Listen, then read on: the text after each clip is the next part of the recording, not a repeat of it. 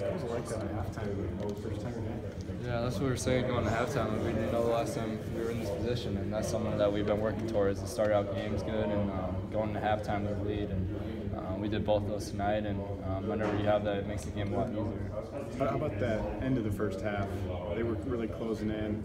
Did you have a good look at Isaiah's corner three? That was kind of in all the way. Yeah. It wasn't exactly in all the way. Yeah, I mean, we obviously knew that. Obviously, growing up watching Wisconsin, I knew individually, and obviously as a team, when we were scouting them, that they're going to make a run. They're a bunch of tough kids that don't give up, whatever the circumstances are. So we knew that we had to respond to whatever run they were going to make, and we did a good job of just handling their defensive principles, and we got what we wanted on the offensive end, and we got stops on the other side. So. Those together just forced us to get a lead like that. It looked like you guys were so much better in tune than you were on Saturday. Yeah. Just, there was better intensity, you could tell, but also just better efficiency on both ends. What can you attribute to maybe the changes that you guys made, or is it just is that simple?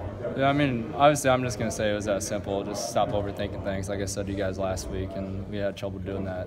Obviously, in this stretch of games, that we were just overthinking things on defense, and the game started slowing down, obviously, for us tonight, and we were starting to help guys when we should be helping, not helping when we shouldn't be helping.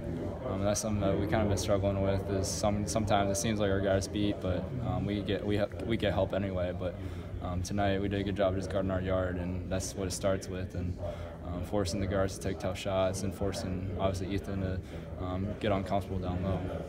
Now you're 2-0 against Wisconsin. Are you gonna use that as bragging rights? No, my brothers are pretty good about it, but obviously I'm going to mention something at the next family dinner, and they probably won't like it, but they'll still support me. 85 points and only 6 threes made. Is that what you guys were kind of trying to do tonight? Get